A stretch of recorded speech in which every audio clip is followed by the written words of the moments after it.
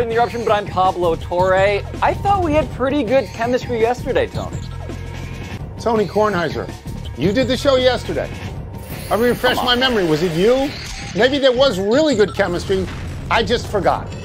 Yeah, it was me. It wasn't Frank Isola. It wasn't Scott Van Pelt. It wasn't Bill Simmons, one of your other favorites that you always talk about liking so much. No, it was me, this guy. It was you. Good job out of you. Welcome to PTI, boys and girls. It wasn't Wilbon, because Wilbon needs another day to rest up from his day off. So I'm joined by our great friend, the host of the ESPN Daily podcast, Mr. Pablo Torre.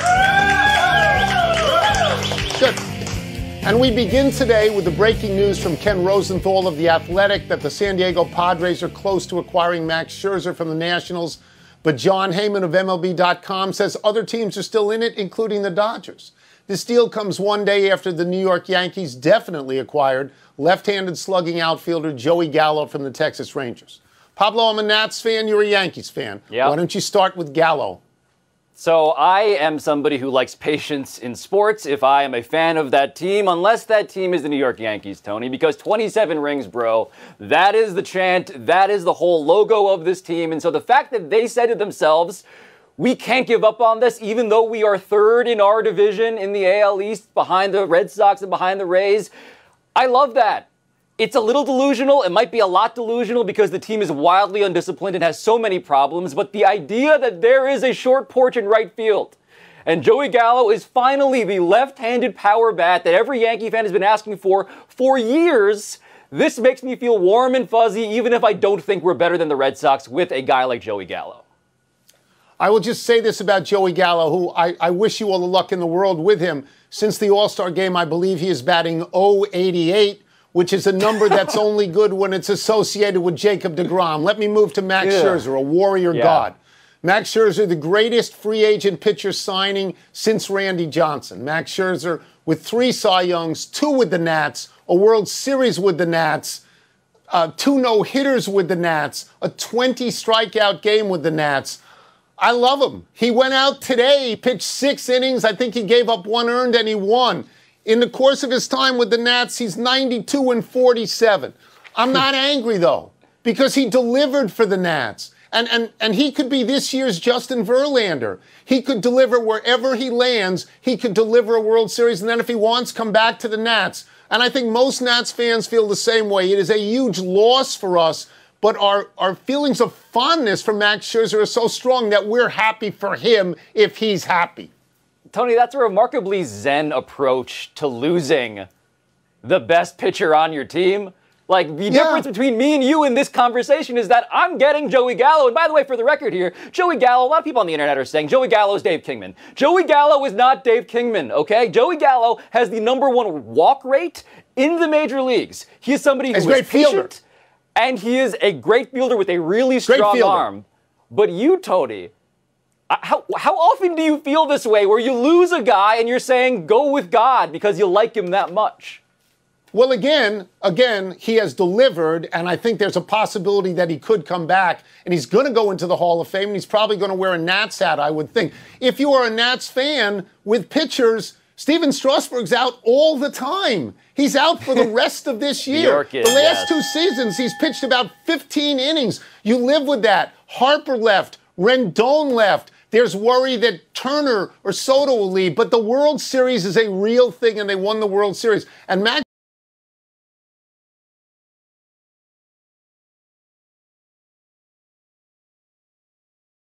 Scherzer became the rarity in baseball, the pitcher who became a leader. The pitch, that doesn't happen. So, all right, let's move. We move now to tonight's NBA draft, which Jay Billis of ESPN called the deepest in years. It may also feature some of the least-known big prospects, people like Jalen Green and Jonathan Kuminga, who went straight to the G League out of high school and disappeared from view. Pablo, do you see this draft as sexy? I do, because I have 2 pretty distinct kinks when it comes to my basketball fandom. One is the Philippines, and by the way, Jalen Green, Tony, who might be worthy of that #1 overall slot, although Cade Cunningham will almost certainly be that for the Detroit Pistons. Jalen Green is Filipino Tracy McGrady, so that's one thing. But the second thing is, I am super into the Philadelphia 76ers, and what this draft is, more than anything, is the doorstep of chaos, Tony. There are so many possibilities when it comes to Ben Simmons, Damian Lillard, all of these names that are floating around the offseason, because free agency is going to be insane on top of that. This draft, if anything else, is a vehicle for very talented, although relatively anonymous, prospects to be pieces in bigger deals. So never before has the contrast in your age and my age been so evident as what I'm going to say now. I am glad Wilbon is not here, because if he heard me say this, he would go absolutely crazy.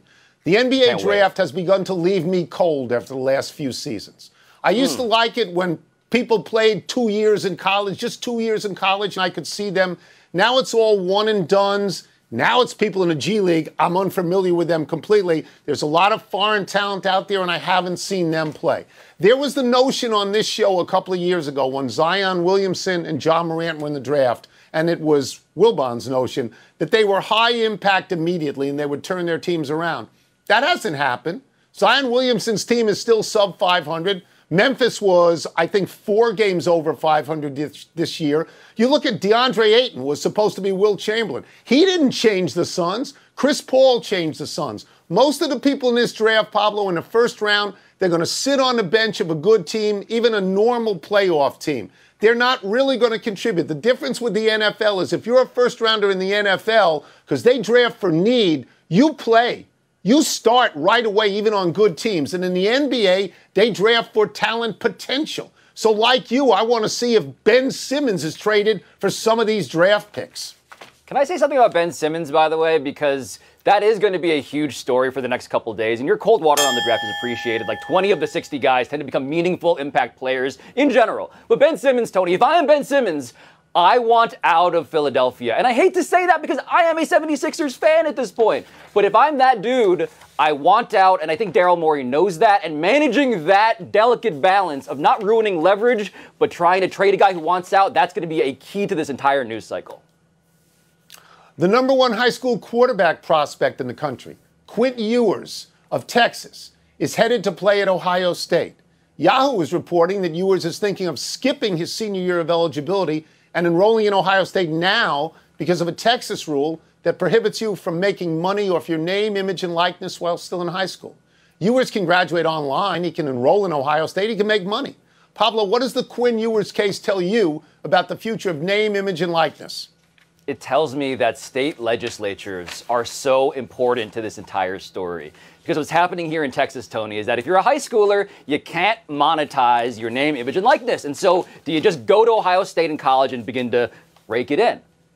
Texas, last I checked, really loves high school football. Like, there is an arms race here. It's an arms race and a legislation race. I think that Texas and states like it are going to begin to change and revisit those laws so they don't lose their prospects like that. On top of all the other chaos financially, to me, it's about competing for players who have options now, finally. Yeah, I mean, what this tells me is that players aren't stupid. Why would you stay for the love of school and play your senior year, and not make any money when you're going to be a quarterback at a big-time school and you can make money immediately? I know nothing about social media, as you know. But I am told that at the moment, Mr. Ewers has 82,000 followers, which somehow makes him the 25th most marketable player in all of D1 sports. He's not even in D1 yet. He apparently can get hundreds of thousands of dollars. There's a health drink company that wants to offer him money and equity in the company. Kombucha. It's only a week away from Nick Saban being dumbfounded that his next quarterback at Alabama is going to make close to $1 million and he hadn't even played yet. This kid didn't even go to play his senior year in high school and is going to make this much money. We're in the Wild West. God only knows where this ends. I don't know. I don't know either. All I know is that there is going to be a very rude awakening for those young athletes, Tony. I was talking to Mike Schmitz, ESPN's draft guru, about this in basketball on the podcast today. There is going to be a rude awakening for people who think that clout, social media followings, automatically means you're going to be really good professionally. This kid, in particular, checks both boxes. But the more that audiences are the key to money, I think the more young kids confuse audience with scouting evaluation. And that's going to be another blending of all of this that's going to terrify people like you and me at this point, because I feel old too. That's what I think about. I think we're going to see a lot of young, promising athletes who get paid a lot of money, and then they don't achieve athletically. And then they get swept into the dustbin of history. At least they'll have some money. I'm for that. I'd go back to the first thing you said. I don't even understand how, if this is the law of the land because the Supreme Court ruled on it, I don't even understand how a state can say you don't get to do it. I don't get that part. There will be lawyers, There always are lawyers. Let's take a break. But coming up, should Jarren Duran's hit have been ruled an inside-the-park home run? And Shohei Ohtani hit another home run last night, Tony, but is the amazing Rodolfo Castro more likely to homer tonight? I do think we have lovely chemistry. I do. I do too. I was just kidding you before when I didn't remember your name. That was a joke. I'm going to get a call about me being not a lawyer also. I don't really remember anybody's name anymore. It's time for toss-up. Two men enter, but one of them is Pablo, so this should be quick work. What's first? Okay. Toss-up. Should Jarren Duran's hit last night have been ruled an inside-the-park home run or a triple and an error? So in real time, it looked like an inside-the-park home run, but then the official scorer said that it was bobbled, I think, by George Springer in center field, and so he said it was an error there, a triple and an error. I happen to agree with that. If Springer picks it up cleanly, the runner is out at the plate, or he doesn't even go home. But I'm going to leave that for you for a second. I want to talk about official scoring, because in my day, official scorers were paid $25 by the home team. And when I was working for the New York Times and Newsday, we weren't allowed to be official scorers because there was a conflict. You couldn't actually cover the team and earn a salary from the team. So the people who did it were often radio guys or people from smaller newspapers who didn't make a lot of money and they didn't tell their bosses, and they were official scorers. And it's a terrible job, and here's why. Because you are lobbied the next day by the manager and the guy at the plate. Give me a hit. Give me a hit. Don't make it an error. You're killing me on my contract. Give me a hit. Bad job. But here is how I'm lobbying that scorekeeper if I am this young man, Duran, right? I'm saying that error, yes, it was an error, but shouldn't we have a dispensation for when I am responsible psychologically for that guy freaking out because he knows how fast I am and he knows that he has to scramble to, like, this dude, Tony, for the Red Sox, Duran, he is making people think of Jacoby Ellsbury, a really fast guy who can carry them to a World Series. And I think that outfielder, George Springer, had that in the back of his head, too. Maybe, but it's still an error. Next. Toss-up. More likely to homer tonight, Shohei Ohtani or Rodolfo Castro? Okay, so Rodolfo Castro is a rookie with the Pirates. He's getting to play because the Pirates traded Adam Frazier to San Diego. He had 2 home runs last night. This is his 4th and 5th major league hit, both home runs. He has 5 hits. He's 5 for 21. Guess what? All of them are home runs. So if he puts it in play and it's a hit, it's a home run. The last Pirate to do that, 5 home runs in a row for that team, Willie Stargell. Perhaps you've heard of him. Ohtani has now hit 37 home runs. That means he is, he's 5 clear of Vlad Jr. He had 1 2 days ago and 1 yesterday. So as much as you might be impressed with the nascent beginning of Mr. Castro's major league career, if you don't bet on Ohtani, you're an idiot. I feel like if I say the words exit velocity in this chair, Tony, I will be electrocuted by the spirit of Michael Wilbon, but I will risk that anyway because nobody is hitting more balls faster than Shohei Ohtani. This was, again, a homer with the exit velocity of 113 plus miles per hour. And the Castro story, I had to write this down on my hand because I realized Derek Shelton is the manager of the Pirates. He said, I think he may be able to keep this up or whatever. No, he's not going to keep it up. Take the word think out of it. It's incredible, but he will regress to the mean. Don't the really guys in the know call it velo or velo and not velocity? That's it. Let's take one last break still to come. What's gotten into your boy Joey Votto? And a big Olympic moment as Suni Lee takes home gold in the women's all-around. So I lived all these years, and I never heard it referred to as Oppo, an Oppo home run. Oh, opposite field, I heard. Now it's Oppo and Velo. It's a new Dak Prescott. Of all the large, overarching stories about NFL quarterbacks like Tom Brady and Aaron Rodgers and Russell Wilson, Trevor Lawrence, none will be as scrutinized as, will Dak Prescott get Dallas to the Super Bowl? Last 3 years, our friends at First Take have spent every single day urging Jerry Jones to give Dak the money. Well, he did. 4 years, $160 million. Boom. Prescott is healthy now after a compound fracture and dislocation of his right ankle cut short his 2020 season, though he did just strain his shoulder slightly. Overall, Prescott is 42-27 as a starter, with 106 touchdowns, only 40 interceptions. But for all the swirl around him, Prescott has yet to make a dent in the playoffs. He's 1-2. This year, the pressure will be greater and the spotlight brighter than ever before, because that's what the money's for. Truly one of the great Mad Men quotes, Don Draper saying that, Tony. I'm very empathetic to player empowerment, but that is the bottom line here. And the other reason why this year must be different is he doesn't have 4 other star players on the team injured. Last year, Blake Jarwin and 3 O-linemen who were all really good were all hurt to start the season. This year, the red carpet has been rolled out for Dak Prescott.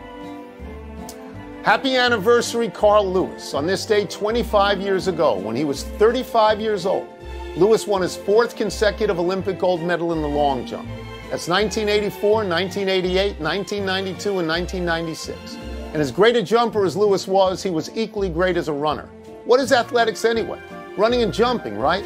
I return to this often, but the greatest single sporting event I ever covered was the 100-meter race in Seoul.